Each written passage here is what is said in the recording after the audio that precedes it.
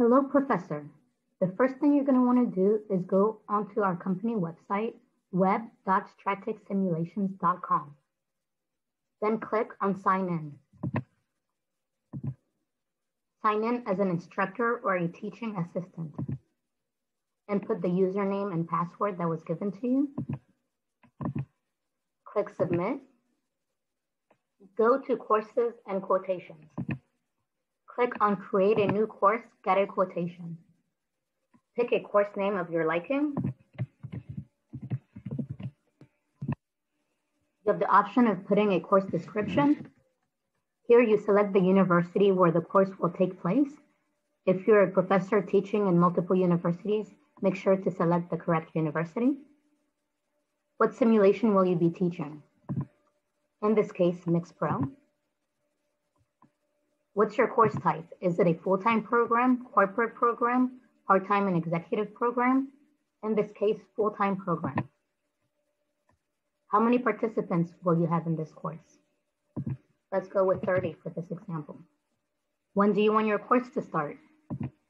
I suggest you pick the date that you're creating your course. 2, when do you want your course to end? Take note that the end date, after that, the students will no longer have access to the simulation. So if you want your students to do some homework assignments or projects after the simulation ends, make sure to put the end date a bit later to give them some time. The professor name and instructor email will automatically appear here. Who will be purchasing the licenses? Is it the students, the university, or do you already have your packs? For this example, I'm going to go with test course. Then you click on Create Course. You're about to create a new MixPRO course. Do you wish to continue? You click on Yes. After that, you will get a message saying that we will activate your course within 48 hours. We activate the course within a few hours. We put 48 hours. For example, if you're creating your course on a Friday evening, we will not validate the course before Monday. Once your course is validated, you will find it here. You click on your course, and here's your course. So you have the basic information, course ID, course name. If you have any additional instructors, they will be listed here. Once your participants are registered, instead of no registered participants, you will have the number of registered participants. On the right-hand side, you have Edit Course. This is to modify your course profile. Name, description, instructors' emails, and dates.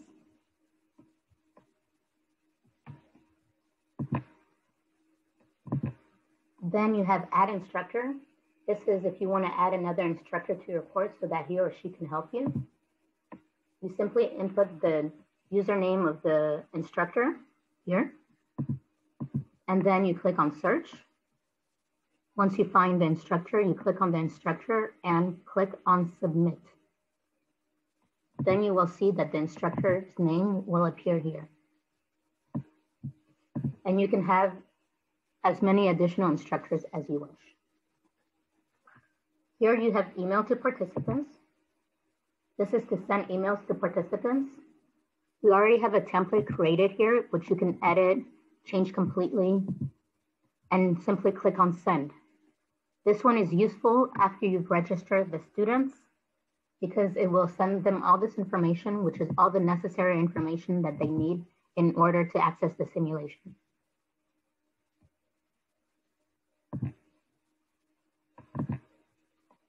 Then you have Export Participant List, and it exports the list of participants who have registered in your course to Excel. So next, what you want to do is create your teams. Click on Create Teams. Which language do you want to use for this course? For the simulation, we have English or Spanish. So you select the language and then click on Next. How many participants will you take in the course? We had set 30, so you input the amount here. How many teams do you want in your course? Since we recommend 3 to 4 participants per team, if we have 30 participants, I'm going to go with 10 teams. Click on next. Make sure that everything looks correct. If you want to edit it, just go to previous. If you find that everything looks fine, click on next.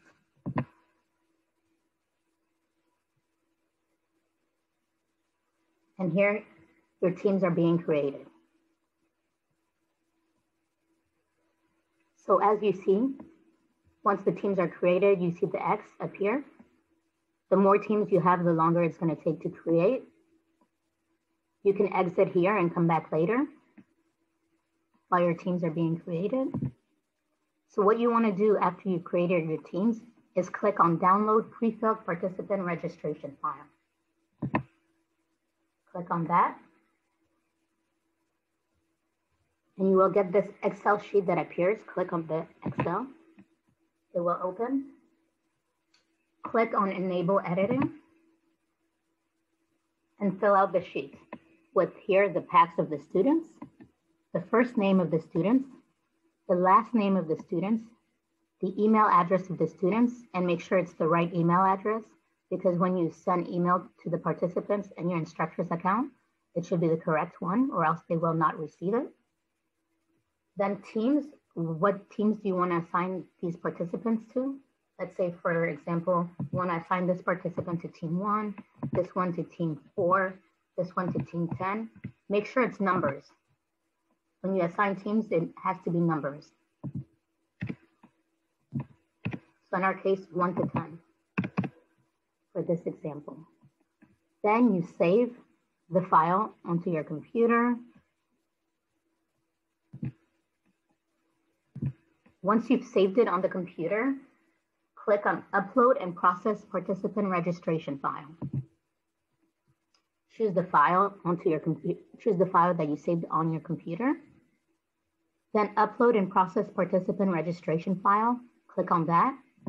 Wait a few seconds, and you will get another Excel sheet with the results to see if you have correctly registered the participants in the course. If there's any errors, they will show up on the Excel file. So once you've done that, no registered participants will change to, in our case, 30 registered participants, or how many ever participants you want in your course. What you do afterwards is go to Monitor Teams. And here you have all your teams. You have the number of participants in your teams. Once they're registered, they will appear here. What decision year the team is in, current decision status, number of errors, the number of warnings.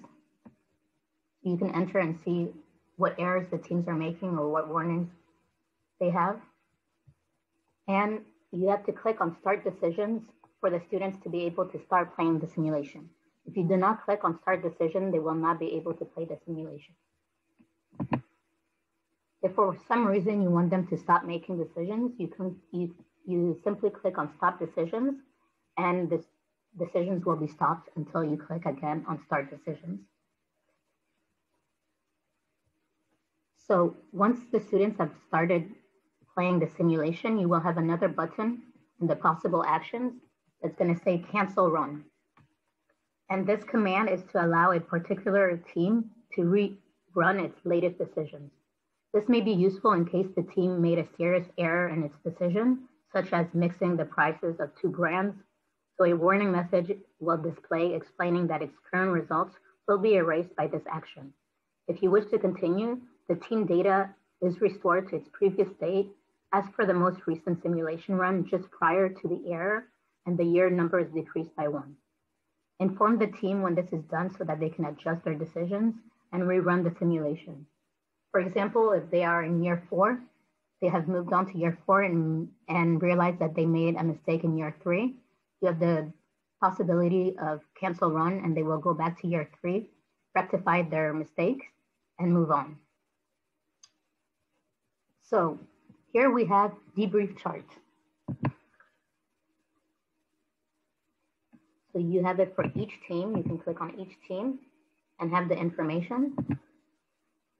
And the simulation proposes this tool to announce and debrief results at the end of the exercise, which presents a predefined series of graphs and charts, as you see, aimed at disclosing the most important results.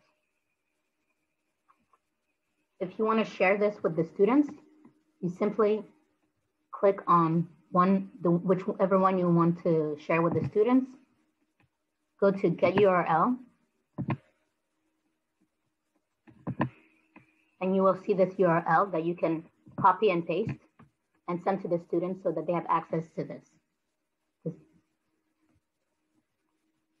Next, you have grade teams. So this is a built-in tool to grade teams at the end of the course based on their performance in the simulation. You can also grade them throughout the years as they move on, but some professors choose to use this just at the end. So we put the OPI here at 100 as default, but as long as the sum adds up to 100 here, you can put 80 here, 20 here, and 10 here, 10 here, 80. Up to you as you wish. It just the sum has to weigh up. The sum has to weigh to 100. The sum of all weights must be 100. Here you can configure the grading formula to your liking as well. And lastly, you click on Calculate, and it will grade your teams. Here, we have the descriptions of the key performance indicators and the units for your reference.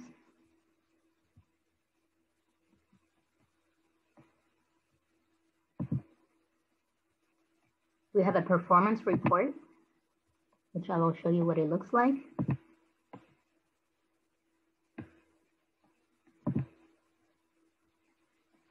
So for each team, you have all this information. And of course, as you move out, as the teams move out throughout the years, you'll get this information for each year. So you can monitor their performance.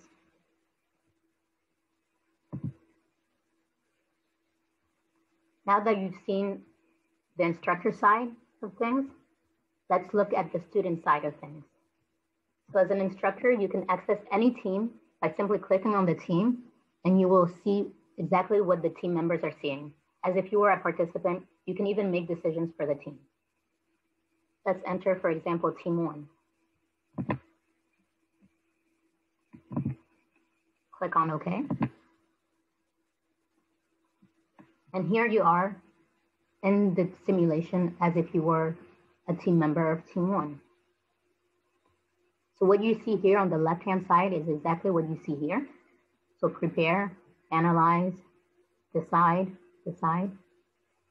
So in prepare, you have your market, so your mission, key information on your mission, on your market, on your consumers, and your role.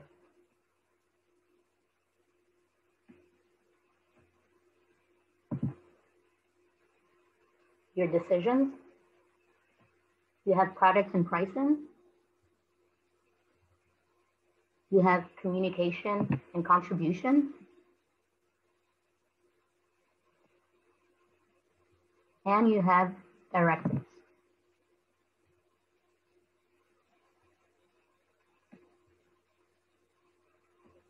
Here, we explain the run process. So analyze, decide, run.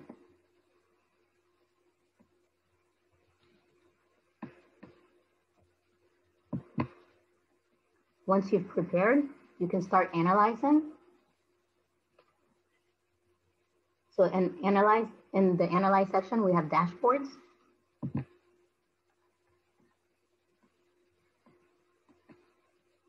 Mix indices, key drivers, And of course, as you progress throughout the year, they will appear here for each year. Company benchmarking.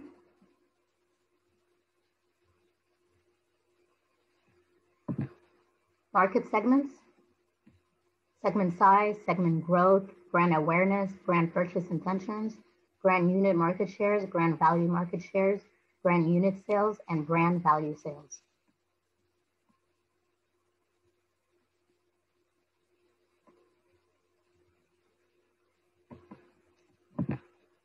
Product and pricing, brand sales and market shares, brand characteristics, brand price and unit cost, attribute weights in purchasing decision, price elasticity on demand. You have communication, brand estimated communication expenditures by segment, brand estimated communication expenditures by media, segment media sensitivity, media share of voice. Distribution, distribution coverage by channel, distribution margin, sales force and distribution expenditures, shopping habits, relative channel size, market shares by channel, market shares by channel. Here,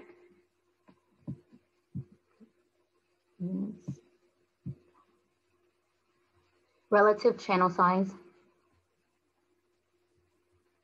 and company reports.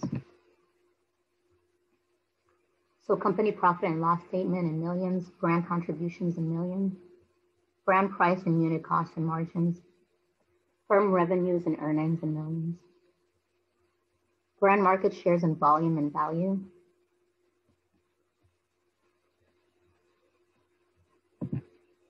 so once you're done analyzing, you can start making your decisions.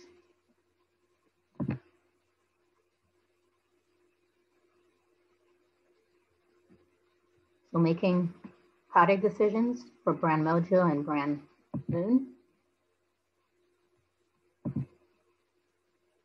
Pricing.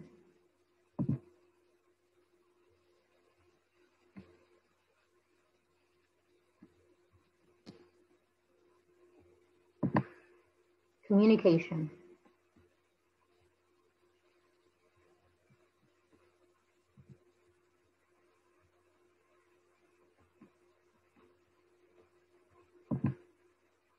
Sales force and distribution decisions.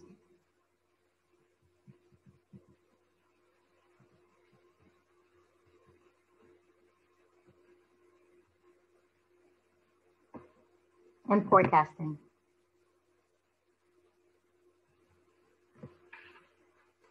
And forecasting is not a decision, it's a tool to help participants estimate their next period revenues and contributions.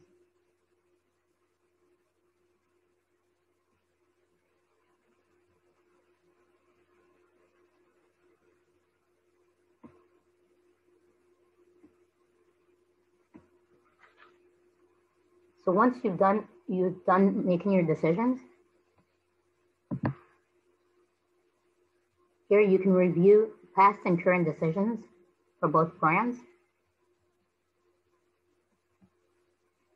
So each year, as you move on, and Moon.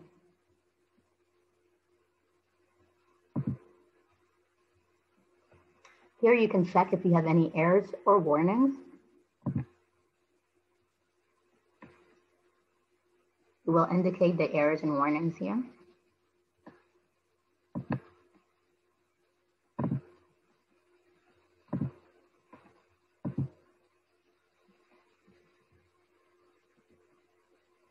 You have the participant guide as well that you can access here. Here you can print the reports from the analyze. The reports, you can print them here. Team ID is to pick a team name.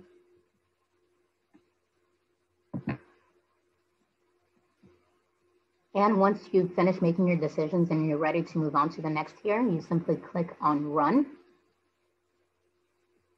And you will be moving to year 2 once you click on Run, and so forth. And a very important thing is that only one participant per team can make decisions at a time. So only one team member can be making a decision on a decision page.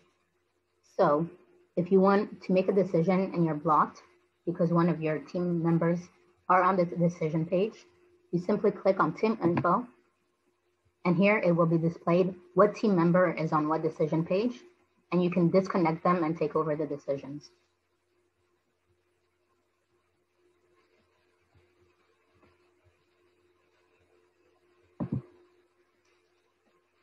Lastly, when you're done and you want to leave, you do not click here to log out. You have to click here to log out. To properly log out, click here so that no one is blocked on decision pages and you're correctly logged off. To reach out to us for further help or assistance at help@stratix.com.